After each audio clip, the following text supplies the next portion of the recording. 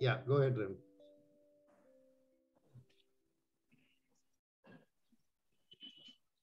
Oh Lord, our Heavenly Father, we thank you and praise you, Lord.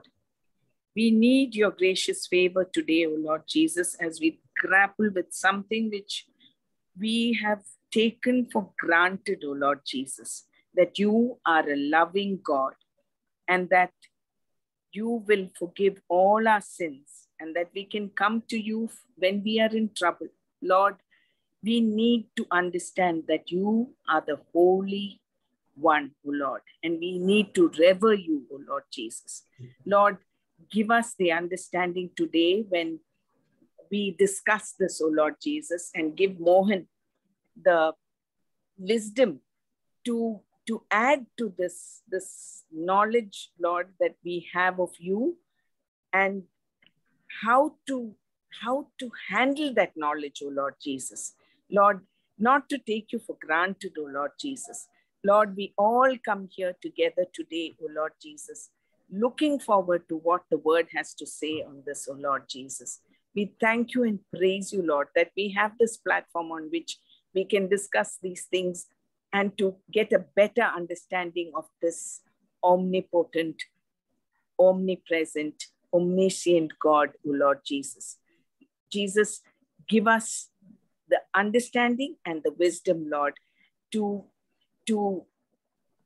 further our knowledge of God, the Father, O Lord Jesus. Lord, I pray for each and every one of us who are here today, O Lord. I thank you for bringing us safely back to our homes from all our travels. I surrender each and every one who's present today, O Lord Jesus. I especially pray for Mohan as he talks to us today, O Lord, and I ask for your Spirit to guide him, O Lord Jesus. We thank you and praise you, Lord Jesus. In your mighty name, I pray. Happened that the Amen. fear of the Lord came into my mind, and I knew I'd written something about it, so I found it and I posted it to you all. That's actually quite well written, but there's so much more, and I'm hoping that we can look into it this morning. Okay. Now, believe it or not, I believe the fear of the Lord is mentioned more than the love of God in the Word of God. Okay, it's arguable, but I think it is mentioned more than the love of God, and definitely more than fear not. Lots of people like to say there are 365 references to fear not in the Bible. That is not true, first of all. Okay, even if you include all different variations of fear not, there are probably about 150 or not more than that. Okay, but fear the Lord is there, I think 360 or 370 times in the Bible. Okay, and of course love is also there, but love is expressed more in the New Testament, right? And we are in the age of grace. That's why it's mentioned more there. Okay, so we are going to look at the fear of God because it is mentioned so many times. You saw how many verses I had quoted in that small note I gave. There are just so many more about the fear of the Lord. All of us know the standard one, the fear of the Lord is the beginning of wisdom. But there are so many more on the same lines. Okay, so let me just quickly go to whatever I put session one. I think there might be one more because it's a subject that a lot of us know about, and we can add our input to add value to the whole group as such. Okay. Now, first of all, I thought let's start with what is fear. Okay, fear is not a very positive word, right? I mean, okay, and I took a few definitions as I started doing last week or the week before. Okay, now Merriam-Webster says the first definition is an unpleasant, often strong emotion caused by anticipation or awareness of danger. Okay. First of all, as I said, it's very negative. Then it's an emotion. It's a strong emotion. Okay. But Merriam-Webster also mentions another meaning, profound reverence and awe, and especially towards God. Okay. Like we have for our fathers or our parents. Okay. We fear our parents. It's not the negative connotation of fear so much, but the awe and respect, or maybe not reverence to our parents, but definitely respect. Okay. Cambridge says something similar to the first meaning. An unpleasant emotion or thought that you have when you are frightened or worried by something dangerous, painful or bad that is happening or might happen. Okay. I'm sure there are other similar meanings from the other dictionaries, but I just wanted to, it's something that, it's an emotion that, quickens your heartbeat, your pulse rate goes up, and you're on a heightened state of alert, okay? Because you are thinking or expecting something bad to happen. Something has triggered that emotion, okay? Now, that's what we're going to look at. What causes fear? Okay. We saw what fear is, but then what causes fear? Right now, we're talking in the natural, okay?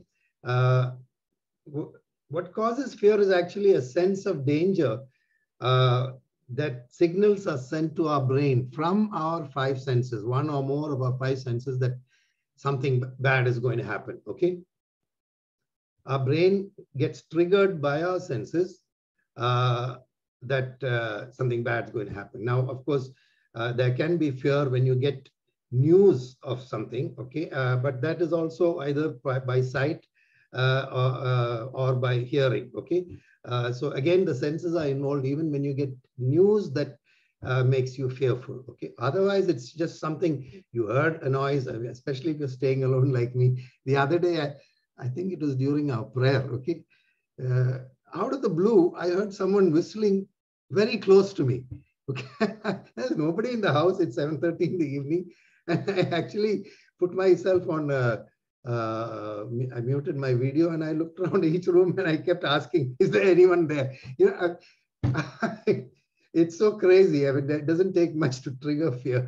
Okay, it was just for me. The fear was. How come? How could somebody get into the house? It was that real, the whistling. It might have been from one of the participants' houses, but it sounded very real. Okay.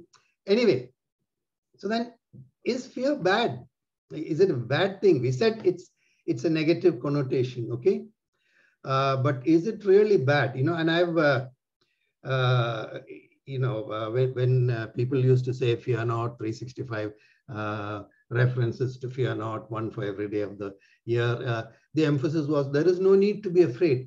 There is no need to be afraid because of our faith in Jesus Christ, of course. But fear is actually, if you study it a little more deeply, fear is an emotion caused by our senses, as I said, okay? And our senses were given by God Almighty for good purposes, not for bad purposes, okay? And so if our senses trigger off an emotion of fear, it is to protect us, okay? Being alerted to danger is not a bad thing. Being alerted to danger is a good thing, okay?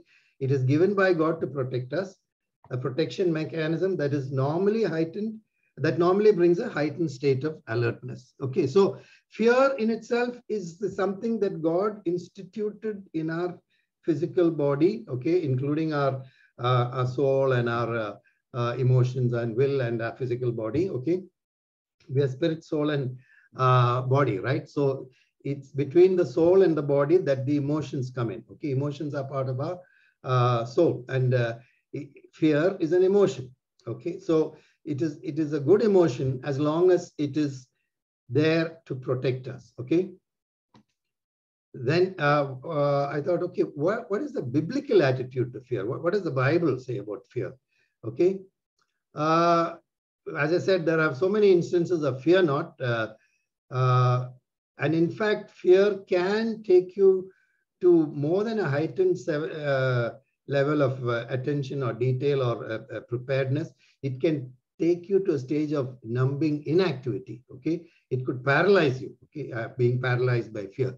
Now, that is not a good thing because the purpose of the emotion has been defeated. If you become, struck to your place and you're not able to do anything, okay? So it's those situations, whether it is the spiritual attacks from the evil one or situations where you're not able to do anything because you're afraid. That is what the Bible, I believe, says that we should not fear. Okay, if we get fear, we should act on it and either protect ourselves or look to God to guide us into deliverance from that situation. The example that I was trying to find the book. It is an old book from one of my uncles, who passed away, C.S. Woman. I got quite a few of his Christian books and stuff, which I had read actually, that about fear being an emotion that was given by God to protect us. Okay. For example, he said, would you like to sit in a car with a fearless driver? Okay. That guy, sometimes I get scared sitting with Tomo, not nowadays, in the good old days, okay, because he's cutting it so fine. He's figuring out what the other guy is going to do, and he's going to go through this way and that way. And most of the time, my heart is in my mouth. As I said, not nowadays, in the old days, when he was a rally driver and stuff like that. So if you're, a fearless person is not necessarily a good thing to be fearless, okay? A fearless person might do stupid things, okay? I'm not talking about Tomo, but generally. So fearlessness is not necessarily a good attitude, but there are, as I said, enough mentions in the Word of God that we should not fear, okay? And that is talking about a stage or a state of fear where you are unable to do anything, or you're unwilling to do anything, and you get sucked into that situation where it leads to further separation from God. When we are with God, we don't need to fear, right? Except God, fear God Himself. Okay. As I said, it can go to a numbing inactivity stage. Okay, and this is not for a Christian. Okay. In fact, as I said, there are more instances of fear the Lord than fear not, definitely, in the Word of God, and arguably even more than love itself, references to love. Fear of the Lord is there, okay? So how is the fear of the Lord different from natural fear? The natural fear is what we discussed quite a bit up to now, okay? So natural fear warns or protects us from natural dangers. That's what I said, right? Okay. But the fear of the Lord is not and cannot be initiated by our natural senses. Okay, the fear of the Lord cannot be initiated by our natural senses. We cry out to Him when we are in danger. That is a cop out rather more than anything else. Okay, but the actual fear of God, okay, whether it's reverential or actually afraid that He might do something bad to us, okay, that is not initiated by our natural senses. That has to come from our spirit being. Okay, the fear of the Lord is actually initiated by our faith in the Word of God. I've stressed again and again that when we do these Bible studies, one of the givens is that we believe the Word of God. We believe in the inerrancy or the accuracy of the Word of God. Okay. Yes, there are ways to interpret different books, but we believe that is inerrant. Most of our I don't know if our creeds have it, but a lot of statements of faith in almost any church will start with, we believe the Word of God is inerrant, that is accurate. Okay, so the fear of the Lord is actually initiated by our faith, meaning our understanding of what has gone on before, as we hear it from the Word of God. Okay, what the Bible states about the supernatural and about eternity. These are what triggers the fear of the Lord. Okay. That is, it is initiated by faith, and faith in what the Bible states about the supernatural and eternal. Not faith in what He says about how He'll take care of us and how He'll bless us, and how we will see our children's children. And, it's not that. It's about the supernatural. Okay. Remember what Paul said: we wrestle not against flesh and blood. We wrestle against the spiritual forces in heavenly places. Okay. For God, that's the real world. Okay, I saw, I think I mentioned it last week. I saw 3 episodes of the 3 not versions, what do you call them, of the Matrix. Okay, Matrix is wrong pronunciation. My daughter very strongly told me that. Matrix. So Matrix is this guy, Keanu Reeves, is living in a world which is not real.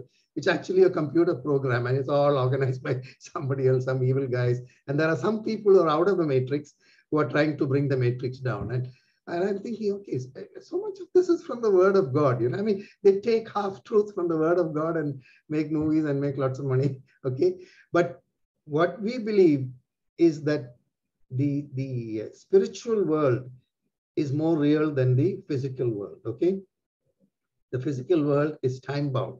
The spiritual world is not time bound. The spiritual world is not space bound.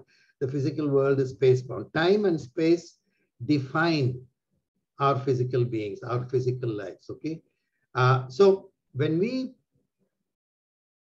degenerate or when we develop a fear of the Lord that is based on our faith in the Word of God, what the Bible says about the supernatural and about eternity, then we move to faith in the attributes of God. Renu mentioned it in her prayers, okay?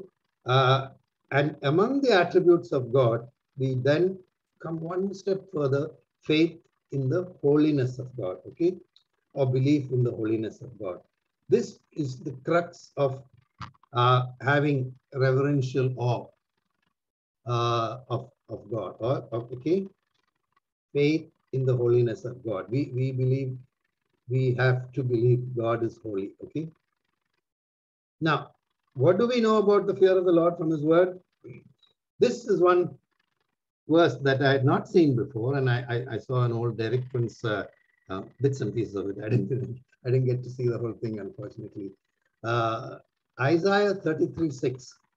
Okay, it's the second half of 33:6. It says, "The fear of the Lord is the key to this treasure." Okay, and the treasure is mentioned earlier, wisdom and understanding and all. Okay. In fact, some of the translations say the fear of the Lord is His treasure. Okay, it's something that is so vitally important for our lives, because that understanding and having a proper reverence and awe for God, or having a fear of the Lord, is key to our understanding our what's that French phrase, raison d'être, the reason for our living, the purpose of our life. We need to have the fear of the Lord, because that's what is going to drive everything into true wisdom, as we know so many verses talk about it, right? Proverbs 2:2-5 says, "My son, if you receive my words and treasure up my commandments," funny you should use the word treasure, okay, "with you, making your ear attentive to wisdom and inclining your heart to understanding. Yes, if you call out for insight and raise your voice for understanding, if you seek it like silver and search for it as for hidden treasures," again the word treasures, "then you will understand the fear of the Lord and find the knowledge of God." Okay, the fear of the Lord is God is His treasure. Okay, and we got to seek it. Seek wisdom and understanding, because when we seek wisdom, we will first understand what is the fear of the Lord, and then understand who God is.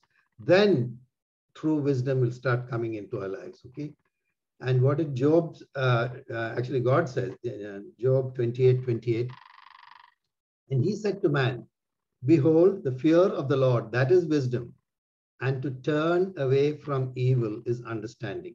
Okay, there are so many other verses that I gave in my notes, so I won't go into that. There are just too many verses about fearing the Lord and how that is the beginning of wisdom, and it's the instruction of wisdom.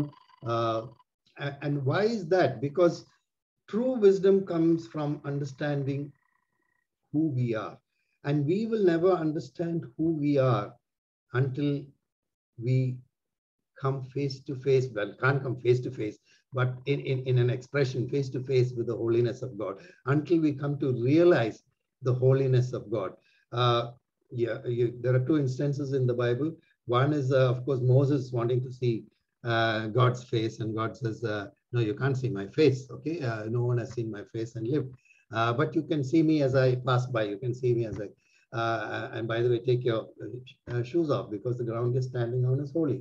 Okay, and he came back from that encounter, and the people could not look at him. Okay, just by seeing God receding in the distance, people could not look at him, because his face was so bright. The holiness of God had rubbed on to him in that sense. Okay, and the second instance is in Isaiah. Okay, when the king dies, and Isaiah says, "In the year that so and so king died, I saw the Lord." Okay.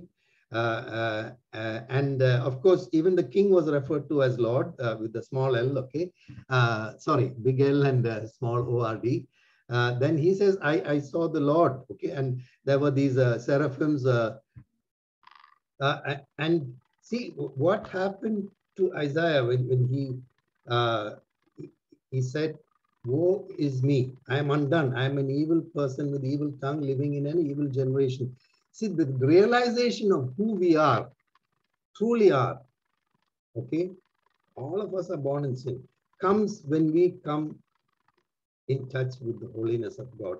And that realization is important for us to grow in true wisdom, okay? It's actually, that's why there are so many verses. I mean, okay, most of them in Proverbs, agreed, but Job, it's there. In the Psalms also it is there, that the fear of the Lord is crucial to growing in wisdom. And once we grow in wisdom, we apply, see, applied knowledge is actually wisdom, right? Just staying in the head is not wisdom, really. Unless you apply knowledge in a good way, it's not really wisdom. That's what I would say, okay? Wisdom unapplied is useless wisdom, I would say, okay? One way or the other, you have to apply it. So to apply it in our lives, we get this wisdom of who we are, what is the purpose of our life, once we come to truly understand the holiness of God. And in fact, the fear of the Lord, which comes from understanding the holiness of God, is arguably the strongest instruction given in the Word of God, okay? Even more than love, as I said, okay? Now, what else can we look at? Okay, as I said, the other meaning of fear that we discuss is profound reverence and awe toward God, okay? Okay, I got something wrong. Why do we need to fear God? Okay, we understood what the fear of the Lord is and how we can attain. As we understand His holiness, we will understand the fear of the Lord. But why do we need to fear God? Okay, why do we fear our parents or have reverence and awe towards our parents? Okay, or respect them. Okay? Now, Acts 17:28 says, in him, and this is not talking about Jesus, okay? This is when Paul is giving the famous, most logical message he ever gave at Athens, I believe, when he saw the statue of the unknown God or something like that, okay? It was his most coherent, logical message, okay? And the Bible doesn't talk about a church being established in Athens at all, even though that was his most what do you call it? Well, best message you could say in terms of everything tying up together and all that. But in that he says, in him we live and move and have our being, okay? Now the word being, we are called human beings, okay? But the one true being, being means to be, okay? You remember the name of God, L-O-D, L-O-R-D capitals? It's Yahweh, I am. That I am, okay? I am, Yahweh means I am, okay? There is only one true being, and that is the universal being, which is God, okay? We are human beings. We are created by him. We are finite. We have a beginning and an end, at least physical life. Our spirits are from God, and of course it goes back to God. And you know, that part, that's what I said. We understand the fear of God only when we concentrate on our spirit man, okay? And then once we acknowledge that he is our maker, I mean, look at that. It says, in him we live and move and have our being. We all pay lip service to all these things. As again, I think Renu mentioned it in her prayer. But we've not really, you know, taken it into our lives as this is most important for me, you know. Once we acknowledge, let me put that out. This is something I typed, it's not. Once we acknowledge that he is our maker, and that in the most complete sense, in him we live and move and have our being, profound reverence and awe should be the appropriate response, okay? To understand and have a fear of the Lord. See, I said should be. It is not an automatic response, unfortunately, because God has also given us our own will. And he has given, see, he says wisdom. Wisdom means proper positive application of knowledge. Okay, now once we understand, okay, God is all supreme being, and then we don't do anything about it, or continue to do whatever we were doing in the past. That's not wisdom. That's just foolishness. If we understand who God is, I know, omnipotent, omniscient, omnipresent, and here we keep on doing whatever we want to do. Who knows? Maybe I can repent in the 11th hour, as some people say. That's foolishness. That's not wisdom. Okay, it's the appropriate response. It is not an automatic response. It is still up to us. Okay. I believe if we have an encounter with God, I think we'll not have any problem after, in the sense of like Paul had an encounter, or Moses had an encounter, or Isaiah had the encounter. I mean, he became aware of his sin. Okay. Contact with the Holy God will make us aware of our inadequacy, of our unholiness. Okay, that is why when a person is converted, when a person becomes born, it is the Holy Spirit. It's not the preacher speaking whatever truths he or she may say. It is the Holy Spirit that will convict you. When you truly understand what that preacher is saying, okay, then you're exposed to who you really are. Oh my God, I am unclean. Okay. And then, of course, God touched him with the coal. God is able to change that situation if we are sincere in our desire to repent. Okay. And then, as I said, we become aware, or we become in awe of his transcendent majesty. That's what he is. Okay. His transcendent majesty. The I am, as I said. He is the supreme being. He is the only one who is being from eternity to eternity. He's the Alpha and Omega, okay? And that is basically his holiness. He is completely different from everything and everybody else. I mean, we say holy means pure. We say holy. There's another meaning of holiness is separated unto God, okay? But actually, holiness is the essence of God, okay? The essence of God. That is, he is, because he's not a was or will be, he is, okay? He always is the I am that I am, okay? And that understanding has to come to us, and it has to grip our hearts and change our lifestyle. Otherwise, it has no meaning. Otherwise, we are not got into the wisdom that should provoke. The fear of the Lord should provoke a certain wisdom, because the knowledge that it reveals to us of who God is and who we are, okay, should provoke us to a changed lifestyle. And once that happens, wisdom will start coming into our lives and being applied in our lives, okay? Now, it's very interesting to note. I mean, last week we discussed the 10 commandments, not all of them. But we discussed the 5th commandment, which was honor thy father and mother, and something about living long in the land, right? And then from 6 to 10 are the other verses, other commandments connected with our relationship with people, okay? And we said the first 4 commandments are our relationship to God. Now, out of those first 4 commandments, there are 2 commandments that are pretty much ignored. And this particular one is very important. Exodus 27. You shall not take the name of your Lord, your God in vain, for the Lord will not hold him guiltless who takes his name in vain. How often do we even quote this? So this is a commandment that not many people actually talk about much, You shall not take the name of the Lord, your God in vain, for the Lord will not hold him guiltless who takes his name in vain. Look at the world around us today. I mean, I myself use the name of the Lord in vain sometimes, okay?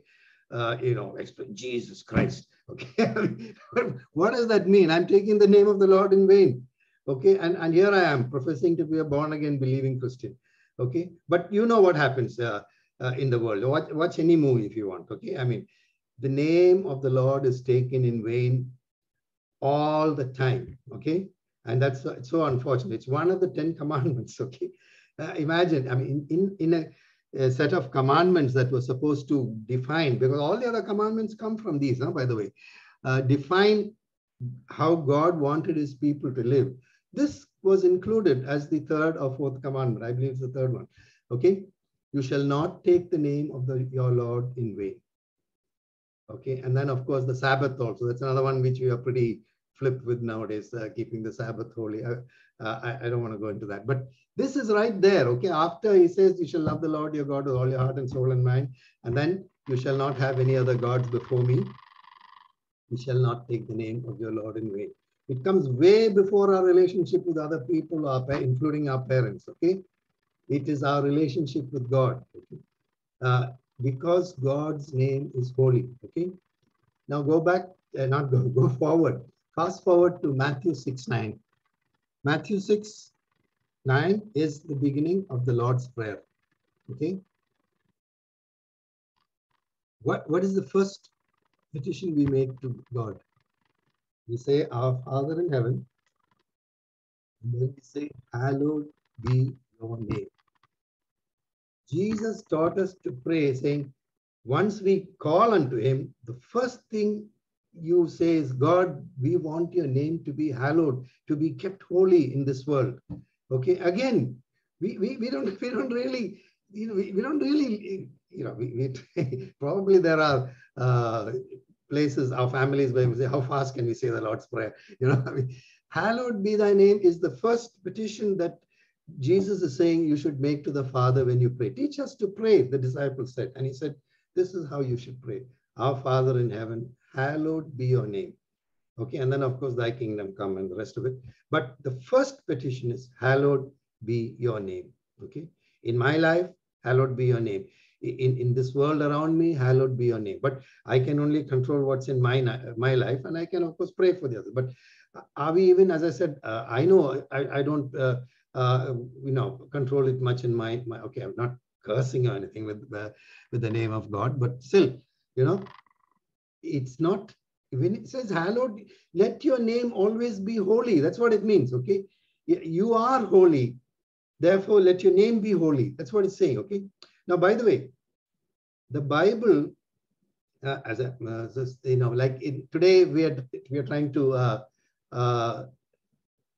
type something or express something in a written document. There are many ways where we can emphasize something. Okay. Like in my things, like some of these things are bold. Okay. Some of them are in italics. Some of them are in a different color. This is for emphasis. Okay.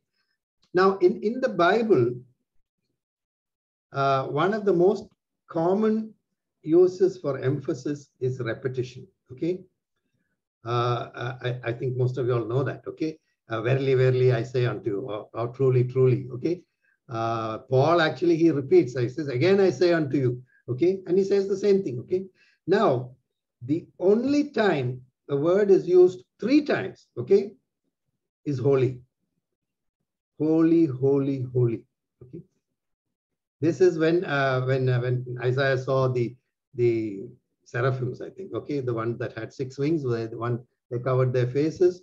2 they covered their faces, 2 they covered their feet, and with 2 they flew. They were saying holy, holy, holy. It's the same word, holy. Okay, but the Bible has mentioned it 3 times because of the emphasis that needs to be given to God's holiness. Okay, that's the pattern in the Bible. Repetition is the pattern for emphasis. And no, I don't think any other word is mentioned 3 times for emphasis. Okay. So definitely, you don't see love, love, love anywhere, okay? Or grace, grace, grace anywhere for that matter. But you do see holy, holy, holy. I think in Revelation also, I'm not sure, okay? So God is trying to tell us something here, okay? And these are the seraphim or cherubim or whatever who are in the presence of God. They are covering their faces and they're covering their feet, just like God asked Moses to remove his shoes. One of the reasons I understood is see, the feet is what brings us in contact on a regular basis with this world, with this earth, okay, with this sinful life, okay. And so we get contaminated by it, okay. Could be because of that. So anyway, they were covering their feet as well as their faces and flying, okay. And they emphasized what was the single most important attribute of God, which is his holiness. All right. Okay, and definitely God's holiness is single most important attribute. Okay. And I want to stop there today. Okay, but I think we can definitely have one more session on the holiness of God. Basically, what I want to say here is for us to truly understand, okay, we all call ourselves born again believers, okay, which means we believe in the word of God. We believe that Jesus came to reconcile us to the Father. By the way, you know those cute diagrams that they draw. There's this precipice in between, and the cross is joining this precipice to the other precipice, and so all the sinners can go over to the kingdom of God. Jesus is the means of reconciliation to the Father. I don't want to say unfortunately, but somehow in the church, the emphasis is more on Jesus, okay, than on God the Father. Now, Jesus is the means of reconciling us to the Father. The Holy Spirit is the means of us walking in the will of the Father. The Father, okay? Now, we concentrate less on the Father, we concentrate more on Jesus, and we concentrate more on the Holy Spirit, okay? But the whole purpose of Jesus coming to this world, okay? He was the lamb slain from the foundation of time, okay? From the foundation of the world, the lamb without blemish. So it would seem that his entire purpose, okay, was to restore creation, okay? And the secondary purpose is for the creation to walk in God's ways through the Holy Spirit. Okay, so we need to understand that the Bible is about the Trinity, but as I said, there is the hierarchy, and God the Father is the supreme being. He is the one who is absolute and all God is holy. I mean, each of the persons of God is holy, but it's God's holiness as expressed in the Father that separated us from him. Jesus became the bridge for us to be restored to him. Because he was also holy in this world. He was the only man without sin. As the Son of Man, he was without sin. Okay, so we need to understand this holiness, and when we understand this holiness, we will develop the fear of the Lord. See, we are afraid of things in this life, whether it's COVID or a sudden near accident. We have that heightened sense of alertness if we just miss an accident. But we are true spirit beings, and as true spirit beings, we need to be more aware of the spiritual realm. We need to be more aware of the holiness of God, which is manifested in that realm. Okay, and we need to be aware of what is the calling on our lives. Okay, that's what is the meaning of the fear of the Lord. What does it mean in the Proverbs again and again? And it says it's the beginning of wisdom. It's the instruction of wisdom. Wisdom. True wisdom comes from knowing who God is and who we are, okay? And from that wisdom, and that wisdom comes from knowing who God is. And knowing God means having the fear of the Lord or the reverential awe of God, okay? So it's a bit here and there, as I said, but essentially it's about our spirit beings responding to God who is spirit, okay? And that part is for us to actually promote ourselves to that kind of a level where we are more concerned about eternity, more concerned about our spiritual life than we are about this life and this world. Okay, so yeah, right. That's all I've got to say for today. I think we'll have one more session definitely. Since you're in your friend's house, I'll ask you to talk first. എനിക്ക് ഒരു കാര്യം പറയാനുള്ളത് fear of God in the Old Testament and in the New Testament. Okay. In the Old Testament, we never had the grace and the Holy Spirit to help us to lead a holy life. Yeah. But in the New Testament, we have no excuse. We have the grace of God and help of the Holy Spirit to walk with God, to lead a holy life, obeying all the commandments. Right. Okay. ഇതാണ് ഒരു difference. അപ്പൊ ആ ഫിയറിന്റെ importance ഒത്തിരി new ടെസ്റ്റ്മെന്റിൽ മാറുകയാണ്. പിന്നെ അതിന് വളരെ വ്യക്തമായിട്ട് അത് ഏത് രീതിയിൽ എടുക്കുന്ന എനിക്കറിയാം. പെട്ടെന്ന് നോക്കിയതാ. 1 John 4:18 ഒന്ന് നോക്കി. ഞാൻ ഇവിടെ മോനോട് പറഞ്ഞ എടുത്താ.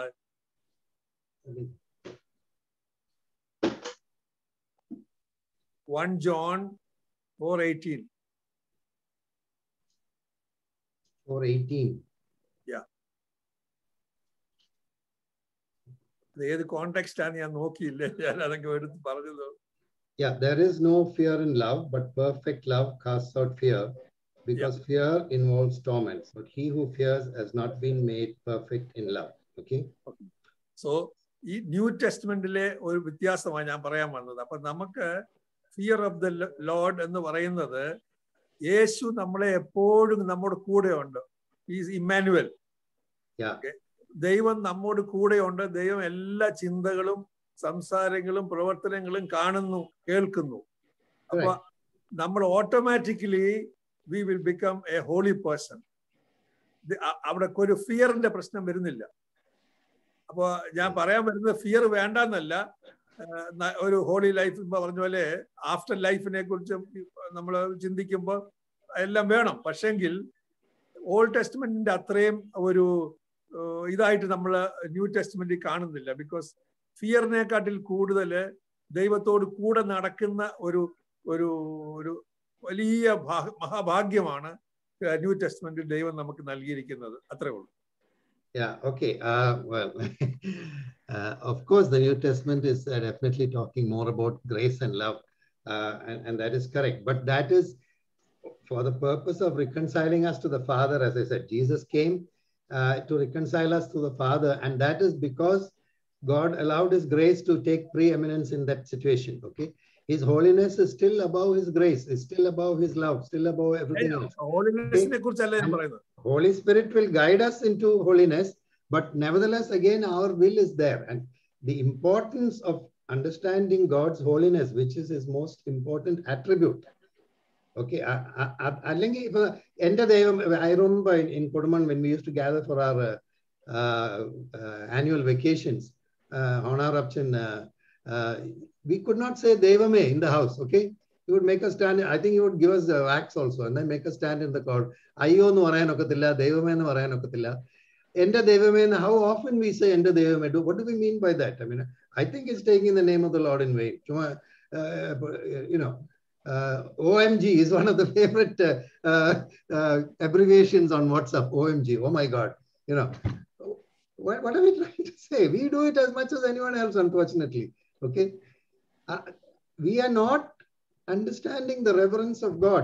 We are understanding the love of Jesus. Okay, fine, and the love of God expressed through Jesus. I'm talking about the word Emmanuel. Yeah, Jesus God with us. With us. So the life automatically changes. Automatically, nothing will change. Anyway, automatically, nothing will change. Our will is still with us, unfortunately. നമ്മള് old ടെസ്റ്റ്മെന്റിലെയും new ടെസ്റ്റ്മെന്റിലെയും ഫിയറിനെ കുറിച്ച് ഒത്തിരി വ്യത്യാസം ഞാൻ കാണുന്നു. No, fear of the Lord is different from God is saying fear not only in the New Testament. In the Old Testament also, God has said, fear not, I am with you. I am going to fight the battle is mine. ആ ഫിയറിനെ കുറിച്ച് അല്ല നമ്മൾ ഇന്ന് സംസാരിച്ചത്. ഞാൻ ദൈവിക പേടിക്കണ്ടെന്ന് പറയാൻ ഒക്കത്തില്ല നമുക്കിന്ന്. ഓക്കെ, അല്ലല്ല, ഞാൻ പറയുന്നത് നമുക്ക് ദൈവം എന്റെ കൂടെ ഉണ്ടെന്നുള്ള ചിന്ത പലപ്പോഴും ഇല്ല. കാരണം നമ്മൾ ചെയ്യുന്ന ഓരോ കാര്യങ്ങളും നമ്മൾ ചിന്തിച്ചാൽ അറിയാം, ഒരു ദിവസം ചെയ്യുന്ന എന്തൊക്കെ തെറ്റുകൾ ചെയ്യുന്നു. ഞാൻ പറഞ്ഞത് ഇറ്റ്സ് നോട്ട് ഓട്ടോമാറ്റിക്. അല്ലല്ല, ദൈവം made the way for us to lead holy lives. മോനെ, ഇപ്പൊ മോന്റെ കൂടെ ജീസസ് താമസിക്കാന്ന് വെച്ചു. അപ്പോ എന്തൊക്കെ ചിന്തിക്കും, എന്തൊക്കെ നീ മൂവി കാണും, എന്തൊക്കെ പാട്ട് കേൾക്കും, എന്തൊക്കെ സംസാരിക്കും എന്നുള്ളത് നമ്മൾ ആ ഒരു ഫിയർ ആണ് വരുന്നത്. അല്ലാതെ വേറൊരു ടൈപ്പ് എനിക്ക് ഐ ഡോണ്ട് അണ്ടർസ്റ്റാൻഡ്. കാരണം ദൈവം നമ്മളെ സ്വന്തം സാദൃശ്യത്തിൽ സൃഷ്ടിച്ച് നമ്മൾ പാപം ചെയ്തപ്പോൾ നമ്മളെ രക്ഷിച്ച് പരിശുദ്ധാത്മാവിൽ നമ്മളെ നടത്തുമ്പോൾ ഔട്ട് ഓഫ് റെവറൻസ് തന്നെത്താനെ വരുന്ന ഒരു ഫിയർ ആണ്. അല്ലാതെ നമ്മൾ ഫിയർ ഓഫ് ദ ലോർഡ് എന്നുള്ളല്ല ആദ്യത്തെ വാക്ക്. ആദ്യത്തെ വാക്ക് Out of reverence, that is correct. What you're saying is correct. Out of reverence. We understand who God is. ആണോ ഹിസ് ഹോളി, അത്രയും ഹോളി ആയിട്ടുള്ള ദൈവം എൻ്റെ ഹൃദയത്തിൽ വസിക്കുന്നു, എന്നെ കാണുന്നു എന്നുള്ളതായിരിക്കണം നമ്മളുടെ വിശുദ്ധ ജീവിതത്തിന്റെ ഒരു ക്രൈറ്റീരിയ മെയിൻ ആയിട്ട്. ഞാൻ പറയാം അത്രേ ഉള്ളൂ ഞാൻ പറയാം. I agree. Yeah, that's true. Yeah. Okay, Mama. What I think is Babu was, I don't know if I am right, I was thinking of the negativity of fear. Anyway, നമുക്ക് ആ ഒരു ഭയം ഉള്ളിലുള്ളത് കൊണ്ടെന്നുള്ള അതല്ല. I don't think that's not yeah, it is a positive knowing God as He is. And you have are you going to go into the other attributes of God also, or only holiness? No, only fear of the Lord we are discussing. No. Fear of the Lord. And today you are talking about holiness. Holiness, yeah. There are other things also. Looking at Him as our creator, how great He is, so many things. Yeah. You have to fear Him as He is. Holiness is the most important thing. That is correct. And in the Old Testament has so many verses, and we all know the Psalm 128. Are you also going to say about the what all we can gain by that positive fear of God?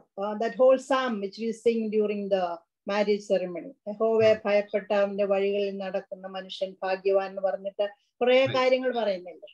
So I hope you will be talking about that also. What is true fear of God? Because I have just written down the eternal benefits of the fear of the Lord. Will you be touching that? Then I will say then. I haven't decided what we're going to talk about next week. Anyway, I'll just mention those. Eternal benefits of the fear of the Lord. It is the key element in change. Change that it is the beginning of wisdom. No, wisdom is applied knowledge for good. So all that what you are talking about emanates from wisdom. And this is for our eternity, the change that happens in us. Exactly. So Isaiah, we see the change. And God did something. Actually, the seraph, one of the seraphs only took the coal and touched him. So something has to happen from God's side for us to become the change to happen. But no, that is Jesus, as Bauchan mentioned. That is Jesus and the Holy Spirit. That means. And then another thing is it helps us to have a proper, humble perspective of ourselves in relation to our awesome God, the holiness. That's why Isaiah said, "Woe is me! I am a man of unclean lips." He became aware of who he was. And all this is for this world and also for eternity. That change. Then the third one is it helps us in times of temptation, when we need to remember the serious consequences of disobeying God. Unfortunately, we don't. We are only worried about getting caught in this life. No.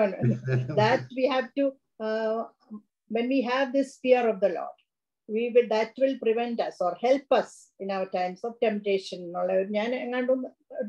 This made some sense to me also, true sense. Then another thing is it motivates us to become more like our loving Creator. Holiness with God's help and Jesus and Holy Spirit, it will help us to become more like Jesus. Jesus or our Creator. So, all those are basically the starting point is the wisdom that comes to us when we know God's holiness. And that comes from fearing God in the meaning of the positive meaning, as you said. Okay. In Psalm 34, if you read 11, 13, and 14, it says a healthy fear of God includes the fear of the consequences of disobedience. Having a deep respect, reverence, and awe for God's power and authority.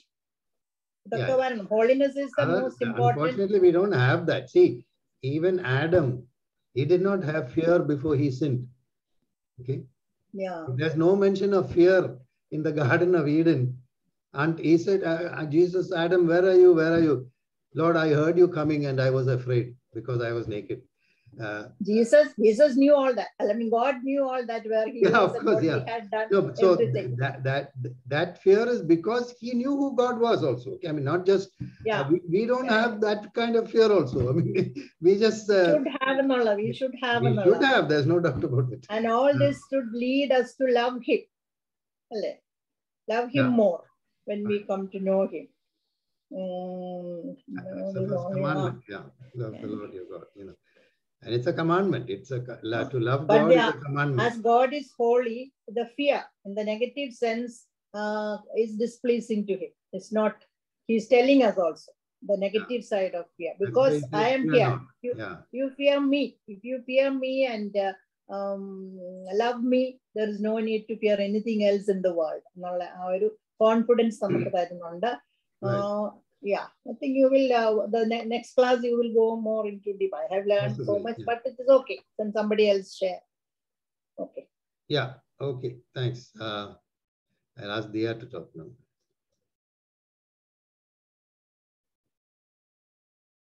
Dia, go ahead. Yeah.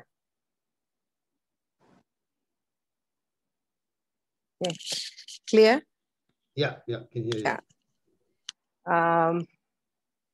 Here, what I have understood is like, though it is important to fear the Lord.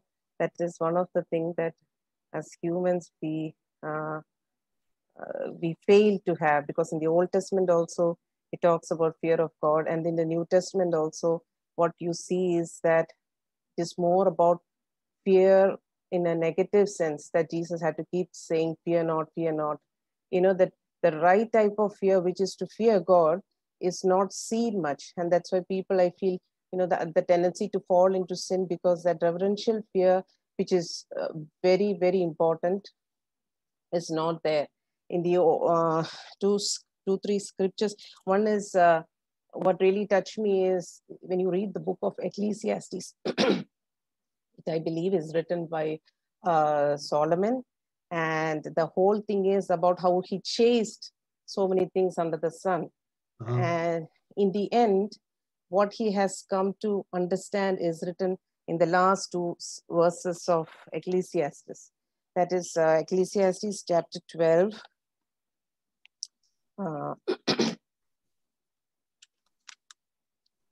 Just a second. Psalms, Proverbs, Ecclesiastes, right? Proverbs, Ecclesiastes chapter 12, the last verse. After all that he writes about how he has seen different things in life, and there is no point of running after all this. The final conclusion, what he gives is, Go ahead. 13. 13 says, let us hear the conclusion of the whole matter. Fear God and keep his commandments, for this is man's all. For God will bring every work into judgment, including every secret thing, whether good or evil. Yes. So finally, after it is this Ecclesiastes, I think is so beautiful. It helps us as in our life. And finally, what he says is, fear God, keep his commandment, and that is man's duty. That is what I understood, with regard to life. And in New Testament, you see more of Jesus telling about the negative fear not. But at the same time, Jesus very clearly says in Matthew chapter 10, verse 28, he tells them, and do not fear those who kill the body, but cannot kill the soul, but rather fear him who is able to destroy both soul and body in hell, which he teaches them, don't fear a man or fear the things of this world, which can kill your body, but then, your soul, you should fear the one who can, impact your eternity. Yes. And even in Romans, the beginning of Romans is about how Paul talks about how the people they live their own life and their lust for each other and all that. And there also, Paul clearly states, I think in chapter 3, God's judgment, all have sinned. And I think in 18 years, it says, there is no fear of God before their eyes. Correct. It is when we have no fear of God that we tend to, I think, and that fear comes only as we grow close to the Lord. The more we grow closer, the more that He wants us to do becomes more important to us, and we see, that fear of the Lord growing more in us. And there is an other kind of a holy fear that I think in Paul's journey in the Ephesians, some 7 sons of Sceva tried to take devil out. I mean, cast out demon from a man, and then the demon made them run or something like that. And then it says fear fell upon them. And suddenly the people realized, oh, what a mighty God is up in the heaven. Holy. Fear can also, because of God's actions, people can get. I think in the Old Testament, the people feared God. They said, Moses, you go up and talk to God. We fear Him. Yeah, that kind of fear also sometimes I think comes upon man. Yeah, actually, but it is there in both, in Old and New. Lord, I don't think you can eliminate the negative aspects of it, because see what happened when Jesus came and lived a sinless life. People hated him. Yes. Okay, the Pharisees, who were supposed to be the epitome of purity, okay, doing everything by the book, they were the ones who were maximum against him, because they came up against a purity that was, way beyond what they could achieve, and that's why they developed a fear and hatred, actually, not only fear toward him, so we need to have I see reverential awe includes an element of fear, that we fear upsetting that person. Okay. Yes. Not because of what they might do, because the relationship will become strained. Okay. And that fear should be there. I don't think we can just wipe out fear because of grace and love. Okay. But as Bhavachan said, God has given us a way to live in the required fear of the Lord. First of all, reconciling us to Him through the Son, and giving us the Holy Spirit to lead us into all wisdom. Okay. Because the wisdom is from the Word of God, and the Word of God will be revealed to us through the Holy Spirit. I just want to take a moment. I see a new gentleman. Maybe would you like to introduce yourself, or maybe I already know you, in which case I apologize tremendously. No. Actually, I just joined because of Sam uncle. I was luckily doing nothing. Okay. So he advised me to join, and just got a chance to spend more time in the presence of Jesus. Thanks. And thanks. Yeah, I think he mentioned about you to me. I forgot about it. Okay.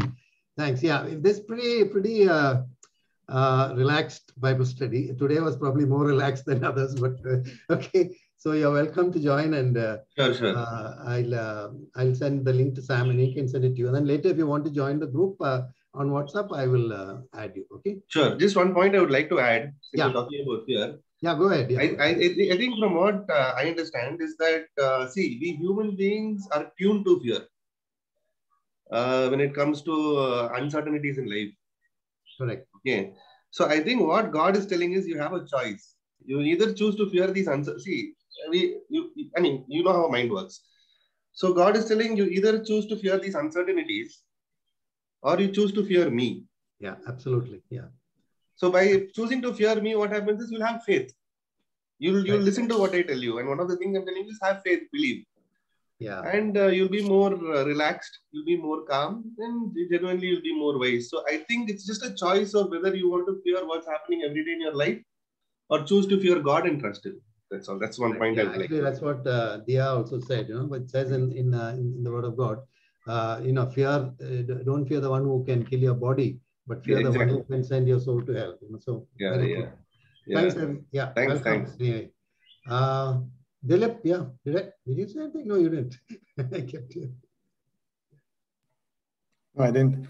No, I just want to kind of mention that, the fear of the Lord, I think, is more in what I believe is displeasing God, in what we do. I think that's the accurate thing to me in that sense. It's not really fear. Fear of the consequences is something that we always worried about. We always worried about what happens if we do this, and God will punish us or Just like how we used to be scared of our parents, if you do this, you're going to get whacked or something, So that's not the right fear I think we're talking about. I think we're talking about the fear of God in displeasing God. And also, you mentioned about applying wisdom. And I think you mentioned it off and on, but I think wisdom also, what the world gives is not the wisdom we're talking about, because Satan is there to give us a lot of wisdom, and he always does this clever imitation of the real truth. Yeah. And you think it's the truth, unfortunately. And that's how false preachers and all come in. And, it's, actually, I was very disturbed by something that somebody sent last week of a flyer that actually went to US schools, one of the schools in the US. And it was promoted by the Satanic temple, and they're asking the kids it's a flyer to small kids saying, please come and, we'll develop individual thinking for you. We'll develop creativity for you. And it says it's Satanic temple and the devil is this thing, and what they're saying is that, the principal is saying, I can't do anything about it because it's a free speech. They can give these flyers. A lot of people wanted the principal kicked out. But he says it's free speech, So he is trying to enter through our kids, our grandkids, or whatever, and it's there. So we have to. It's our responsibility to instill this that the Lord is there and that He is the true wisdom. It's not about, because there are so many self-help books and so many things that proverbs that we keep quoting, God helps those who help themselves, and in Rome do as Romans do, and all that. Cleanliness is next to godliness. Yeah. So there's no biblical truth to that, but we keep quoting that because they're good proverbs, So what I'm trying to say is, we always need to worry about where our wisdom is coming from and where our wisdom for the kids and of course, science and all. I'm talking about science and other things. We need to apply that. No question about it. I'm a chemical engineer. I need to apply my chemical engineering knowledge in my work, but that's not the wisdom I'm talking about. I'm talking about the wisdom that the world gives. And Satan is a very good, deceiver of these things and saying that I will give you the wisdom. And that flyer, actually, I'll send it to you guys. It's something that really opens your eyes, how deviated people can be. In the news guy is interviewing this priest from the Satanic temple. He says, what's wrong with it? It's something. We're going to encourage creative thinking, and that's what the kids should be doing, not getting biased towards one particular thought process and all that. Yeah. So it's there. If we don't act, unfortunately, the kids and our grandkids will be going in a different direction. That's the we still got time. We've got all grandchildren. We'll have time to teach his kids. But I don't think they allow anything from the Bible to be sent as a flyer. Yeah, that's what I was thinking. Yeah, that's exactly it. And that's exactly what. They can't read Bible. They can't pray. They can't send any pamphlets or flyers like this about the Bible and the Word of God. They are against. Yeah, but if you read that flyer, it's very disturbing. I was really disturbed when I read it. But unfortunately, that's what the US and the Western world is coming to. It's very sad, but that's how it is. So that is why this fear of the Lord that we're talking about and the beginning of wisdom and the wisdom coming from God is so important. You cannot emphasize the fact that displeasing God is something that we need to emphasize on, and the wisdom will come from Him. It has to be people there in the US to send flyers about our faith. Yeah, I know. But they're not allowed to. That's what I'm saying. It's very disturbing. It's very disturbing. Okay. Anyways. Really disturbing. Tolerance for everything except Christianity. Yeah. Yeah, that's all I have to say. Yeah. Right. Yeah. Thanks. Yeah, obviously the wisdom that we're talking about is the understanding the reason for our living. As I said, the French expression raison d'être or whatever, I don't know how to pronounce it, but reason for living. We understand that when we come to face with the holiness of God, and from that will emanate true wisdom, because it starts with the instruction of wisdom, as it says in one of the proverbs. And Solomon, who according to the Bible is the wisest man of all time, and he experienced and experimented with all kinds of things, like Gandhi's experiments with the truth. Anyway, in the end, he says, what is the conclusion of the matter? This is it. Fear God and obey His commandments. Now, God is giving us another way to do it in the New Testament, but it's still the same commandments, you know. But when you are able to move to a higher level of pure love, then you don't need to, you know, list down 1, 2, 3, 4 commandments in your relationship with other people. Okay, he did keep the first part, love the Lord your God. Okay, and then he said, love your neighbor as yourself. So that wisdom has to come only when we sort of come face to face with the awesome holiness of God. Yeah. But Renu after a long time. Renu, yeah, she has to. It is very. You're muted. You muted yourself by mistake. Okay. I've been listening to everyone and I've been thinking this fear of the Lord in the Parayana, that entire thing, the way we look at it, at least the way I look at it, is immediately that punishment that you will receive if you're not, you know, it's so, there's so much more to it. And there's, especially nowadays, there's so much of information coming at you. I am only praying for discernment, to that wisdom that you're talking about. Even in our everyday, you know, so much is disguised in all these wonderful sayings from the Bible and whatever. They will use any method, anything. That is the subtlety of the devil. He will use anything. He will use the word to promote his, like he did with Jesus when he tempted him, you know. So that discernment is what I want to pray for, because, you know, to know the difference. So basically, it is the word. You have to spend time with the Bible every day. Otherwise, I don't think any of us can get even one step further with anything else. Yeah. But this is a good topic for us to dwell on, because it really makes us question our very faith in, you know, what God has for us. Yeah. And also, I think as much as, you know, what Jesus has done for us, at the end, the main purpose was to reconcile us with the Father. So our focus has to be toward the Father more than Jesus. Even though in Revelations it says we will worship Jesus, you know, and that's what we want to do all through eternity. It's about, I mean, it's the Trinity, right? So it's the holiness aspect is more emphasized through the Father than anything else, and Jesus reconciles us to the Father. So in our Christian walk, we should actually spend at least equal time contemplating on the Father as we do Jesus, okay? And the Holy Spirit, you know.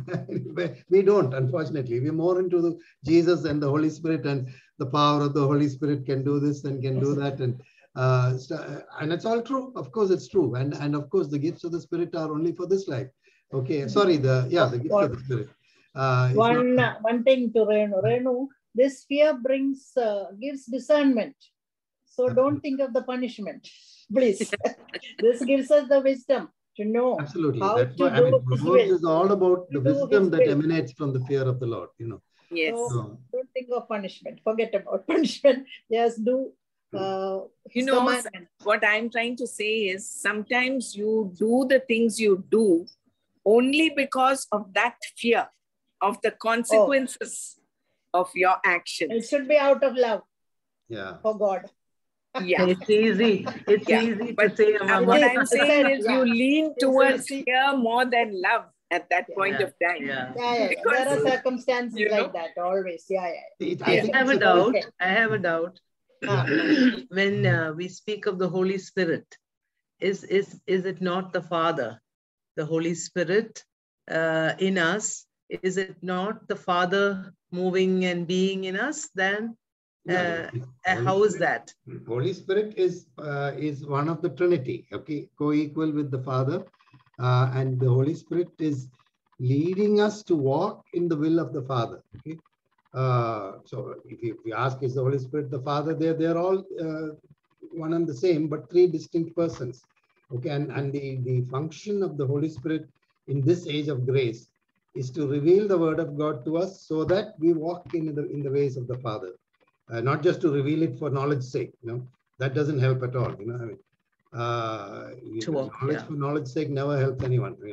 It has to be applied, and that's where the Holy Spirit will guide us. Okay, and sometimes even He will give revelation which may not be exactly in the Word of God, but in line with the Word of God for us to live our lives.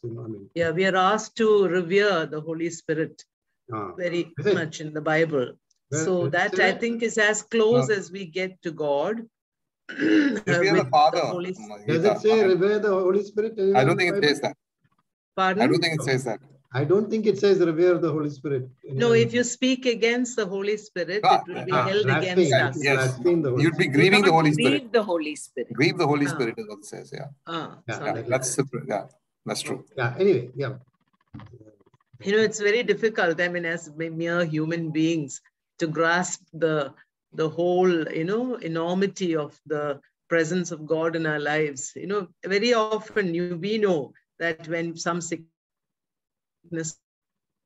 comes along, we fear for our life more than anything else. The fear of dying and leaving this earth is great in our lives. And just, I wish that I will get to a level that will not fear, and I will not fear, death, physical death, as much as I started, fear, I believe, is something given by God to protect us. Okay, that natural fear. Only when it goes beyond the stage where you're not able to do anything about it, okay, and you're still afraid, then it's something that doesn't add value to your life. It is not positive. But normal fear, which is triggered by our senses, okay, sending signals to the brain, might make us run away from a dark place, or might make me go to the room and ask who's here. Showing us we are human. Yeah, but only when we become inactive because of fear, then it's a I'd like to endorse what Mohan said, which is, this fear is sometimes a very healthy thing, because it reminds me of that small example when a child touches a hot kettle, immediately the hand retracts. So the next time that hot kettle is there is that small sense of fear which prevents the child from going anywhere close to that kettle. Right. And also, last week when we were doing Ephesians and about the children obeying the parents, we saw those verses about spare the rod and spoil the child. Okay, so if you use the rod, it instills fear. Okay, maybe the child doesn't understand why he must do that thing or not do that thing, but if the rod is used appropriately, that's what the Old Testament is saying anyway. And even in the New Testament, Paul says, chastisements from the Lord is for our growth. Okay, so I don't know if it matters which way we develop the fear, as long as we learn to walk in His will. Okay, now that's a debatable point. Should we do it only out of love? Because that's the next level of following God, of reaching a point where our love for Him and our love for people will encompass all the other requirements God has laid out into the, 366 different laws or whatever, but in the 10 Commandments, basically. That's the next level. And sometimes when we are still young in the faith, maybe we should develop a healthy fear of God, knowing that He could get upset if we don't do it the way He wants us to. That's debatable anyway. Right. Mohan? Yeah, go ahead, Pinky. Yeah. I wanted to add that, fear of God is actually, it will bring us an understanding of His authority in our life. Right. And accordingly, our judgment will be more aligned. Like Renu Mama was saying, that you should not do things out of fear, but that fear which helps you take good decision, I think so it is good. Yeah, I think that's what I was trying to say, but you put it in a better way, that it brings us to understand the authority of God. Yeah. Yeah. But also, that's only when we are still and what do you say, also cagey Christians. And also I wanted to say that, you do things out of love, but sometime, love should not allow you to ignore the authority of God. like, kids, they can, love you, but, we love our parents, but in their anger, they can take wrong decision knowing the authority of parents. Okay, because they take it for granted because they know their parents very well. So they can take that advantage, but that is not allowed. So authority should be respected, so fear comes first. And it's quite, confusing that out of fear comes wisdom, and out of wisdom you fear God. It's all related, interdependent. Okay, the cycle, is it? Yeah, good point. Jesse, are you there? I'm very much there, but Go I ahead. think, yeah, it's actually, I think everybody has shared pretty much, all the things which I wanted to say.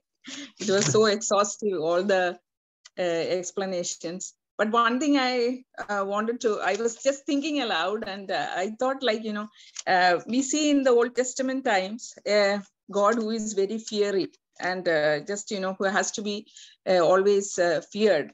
Okay. Because, like in at the time of Noah, or for Sodom and Gomorrah and all these things, God just destroyed. But now we are all prevailing by grace. I think grace is with us.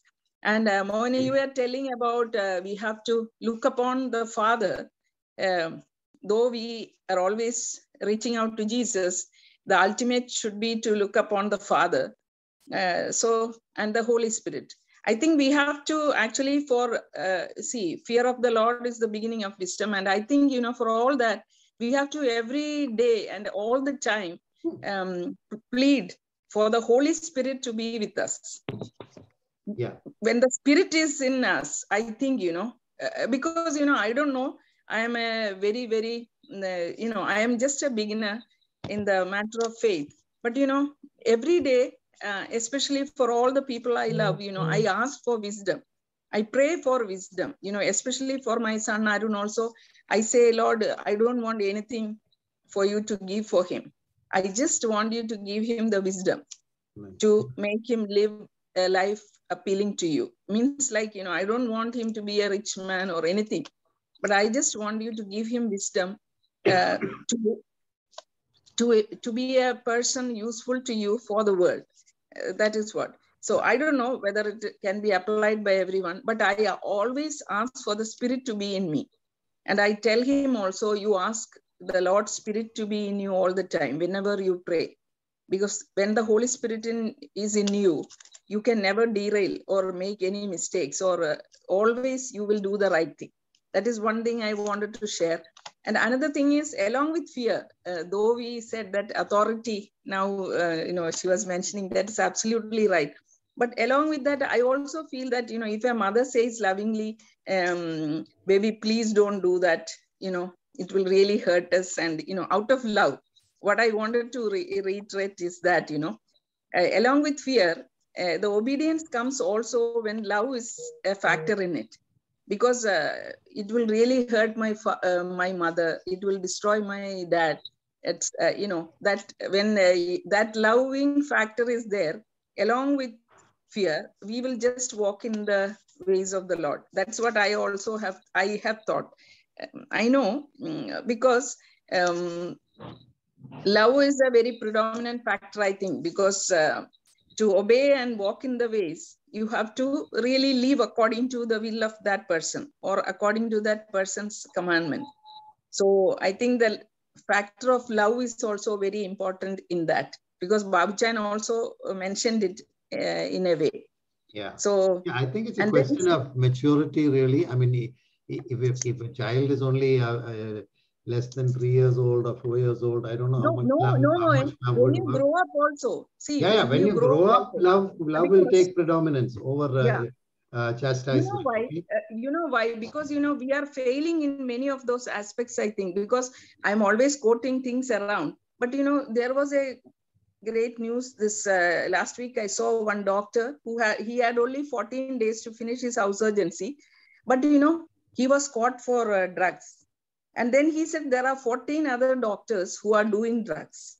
And he was asked, since how long you are doing it? Since 3 years. So I really really cried, thinking about the parents and about the doctors we are making, or we are, and who are going to serve the people. A person in a coma being attended by a doctor who is high on LSD or something. So, this is like, how does this happen? Because when the fear of the Lord is there, it will control our actions and give us wisdom. So who should train in that, So if the mother, I don't know, if the mother alone is this thing, the society at large is responsible for all these things. But when we address the big problem, individually, all of us are trying to save ourselves. But when we look at the world at large, it is alarmingly derailed. That's what I feel. Maybe I'm also imperfect in a big way. I just said it a bit more, I don't know if you can call it philosophical, but the Bible talks about a judgment day and some people going one way and some people going the other way. So it's obvious there will always be both the sides. Okay. So how much ever you worry or do something about all what's going on in the world, some of it is not going to change, Jesse. Okay. We can only change ourselves. Okay. Seriously, we should, as I said, that I forget his name again, that author from about 60, 70 years ago, someone asked him, what's the problem with the world? Because in those days also, the same sort of problems were there, but maybe not so heightened. I mean, people did drugs then also maybe. And he said the problem with the world is me. For the doctors to do it, imagine, they are the people to save lives. And so now the thing is, anyone who takes any intoxicant, and that includes people here, I think. There's a time for that. Doctors used to do it in the 70s also. There is a time and place for that. If you're doing it while you're going in for surgery, then it's a different matter, whether it's drinking or drugs or whatever. Okay. So I don't think, I don't think I should say that. Taking drinks by itself should preclude someone from becoming a doctor. Okay. I don't think so. I mean, so there is no prerequisite like that, that aspect is totally overlooked by everyone. We don't know what type of a human being. Maybe he is a thug or a culprit and he is learning to become a doctor. There are many rich families whom I know, who is studying for more than 10 years to be a doctor because the family wants him to be a doctor. He doesn't care at all. They are rich. They want him to be a doctor, but he is into everything. So there are many instances. There was a friend of mine in my fellowship. He became a doctor and then decided not to doctor. Okay, he went and did something else. He's not a bad guy. He was into ministry and all that, but he said, no, doctoring is not for me. Okay, like Renu's got a co-brother, I think. Okay, right in Trivandrum. You must be knowing him. He's not doctoring. Okay, Achu, is it? What's his name? I mean, Achu. Yeah. So, for want of a nail, what was lost? The kingdom. So, yeah. So, what I think, what Jessie, to put it in a nutshell, she's saying, as a mother, you instill, you start from there. You give birth to this child and you instill as much as you can. I mean, to guide him along the way. Then the choices are up to him and what the world provides for him. Correct, absolutely. Whatever.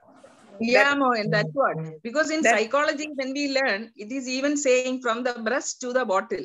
See, a child who is, there is a very big phrase in psychology because I have learned psychology. They say, an alcoholic is evolving from the breast.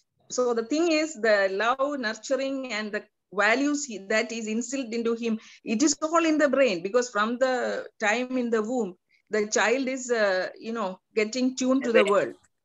That's why they say, the mother should listen to good music. She should not be agitated. She should not be, a wicked person, because all these play a vital role to create that person, So I think a mother can really play a very crucial role. I know, of course, this is not the topic, but the fear of the Lord can be instilled, This is what I'm telling instilled, as you said, there is a point at which you can instill it in love. But I think before that, like when a baby comes out of the womb, you're not going to try and teach the baby how to put the Pampers or, go potty or whatever. You'll have to do it for the baby. No, okay? If the mother is violently handling the baby or if she is gently hugging the baby makes a world of difference. That's a yeah. But you still have to do things for them. If they're going to run into the fire, pull it out of the fire. I saw a lovely ad yesterday, not really connected with this. Sam said it. Yeah. You know, no, maybe not connected. I was watching cricket yesterday, and there's this new iPhone ad. This young kid takes I think maybe the kid is, I don't even know if it's a boy or a girl, 2 or 3 years old, takes the iPhone and bangs it on the door, and the baby caught, and the camera's on. So sometimes you see the baby's face, sometimes you see, and then he throws it in the sink, and then and then finally he throws it on the ground. Okay, then the mother takes it and puts it in her pocket or whatever, and the kid starts bawling, because you lost the iPhone. So what I'm trying to say is, kids will do things that you cannot instruct them in love at that stage. Okay, so there is as I said, love is the next level for us to obey God. Okay, and that's what Jesus brought into the world. Okay, he said, I can reduce all these commandments. What I'm telling is, those attitudes get instilled. It is starting from the, it is getting instilled in the brain. That person evolves to be that, because these are all like, all these traits and character things. We have to instruct them in the word, because we are born in sin and we tend towards evil. Okay.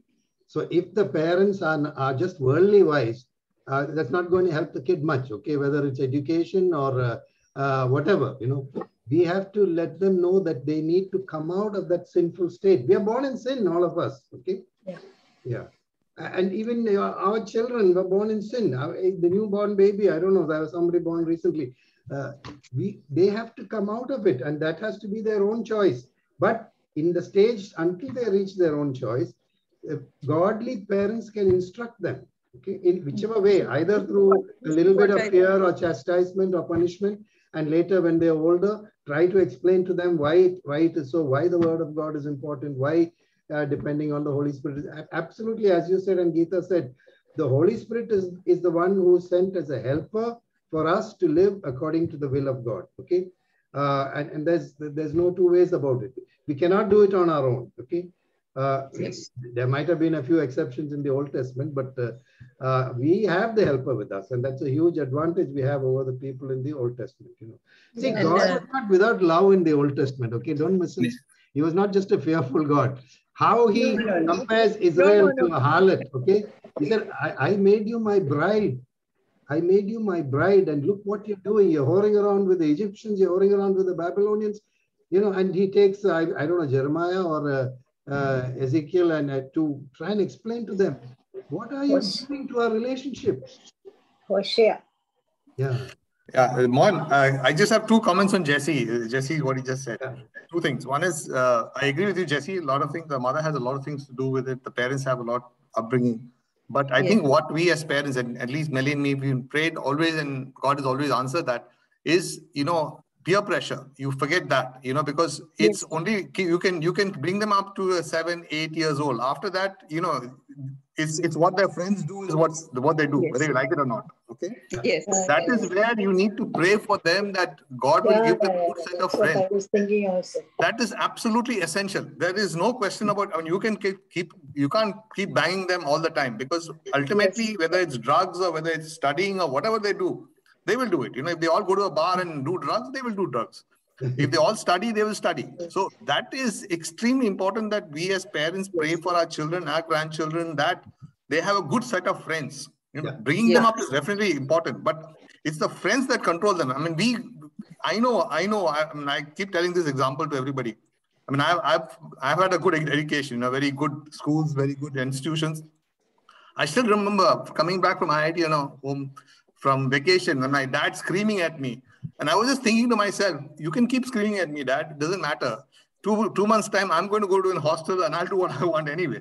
Because it's exactly what all kids think. And I remember this. I was 16 or 17 at that time. And I'm thinking to myself, God, Dad, you can keep screaming at me. It doesn't really matter. I'm not even hearing what he's saying. So what I'm trying to say is, ultimately, it's your friends and your thing is what governs what you do. That's one thing. Yeah. Secondly, I just want to quote one verse, because you said, you keep asking for the Holy Spirit. Let me just quote this verse from Ephesians 1:13 to 15. And you also have included in the Christ when you heard the word of truth, the gospel of your salvation. Having believed, you were marked in him with a seal, the promised Holy Spirit, who's a deposit guaranteeing our inheritance until the redemption of those who are in God's possession to the praise of his glory. Yeah. So the Holy Spirit is in us. We don't have to ask for it. It's a guarantee. It's a guarantee. Whether we listen to him is a separate issue. Okay, he can be in us, and we can keep saying, yeah, he's in us. He's a guarantee. So you don't have to ask for it. All we need to do is make sure that we listen to him. But he's a guarantee of the Holy Spirit. There is no, once we accept Jesus Christ, he is a guarantee. So we don't need to ask for it. That's all I have to say. God is able to do everything. So let's all pray. It's all whoever we have in mind, let's pray.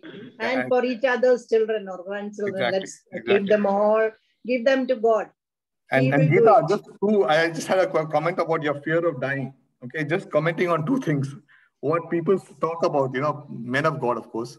And you may know both of them. One is Rajkumar. He says, he always says this to everybody, death is a promotion for me, for anybody. Because you're going from a place that you have sickness, you have tears, you have problems, to something that, where everything is great. Going with God, going to be with God. Come on, what can be better than that? So he says one is a promotion. And even Billy Graham saying, in an interview saying that, don't believe when people tell you that I'm dead. I'm not dead. Only my address has changed, from an earthly address to a heavenly address. So it's as simple as that, So look at that. That's what you need to be. And that hopefully all of us come to that level that, we look forward to this. I mean, not because we still have earthly responsibilities. I'm not saying no. But if it happens, it happens, there's nothing to fear about it. That's what I'm saying. That's what I'm trying to say. By the way, it's not Billy Graham or Rajkumar. This is a Christian group called Jars of Clay. They had a song called It Don't Matter, okay? And the verse is like, the phrase is like this: it don't matter where you bury me, I'll be home and I'll be free. Yeah, it's the same thing. It's the same thing. Just mentioning a few points. That's all. That's it. Yeah. Okay. I'd like to share a point with this. Yeah. Go ahead, Abhi. Yeah.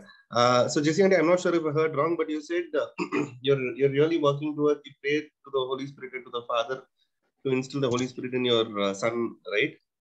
Yes.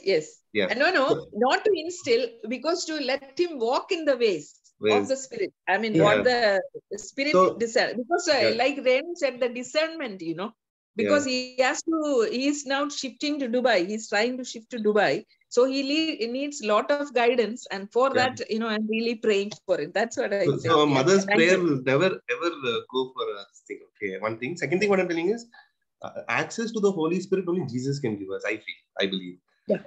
Access to the Holy Spirit, or accepting that Jesus Christ is Lord and praying to Jesus directly. No one is above him.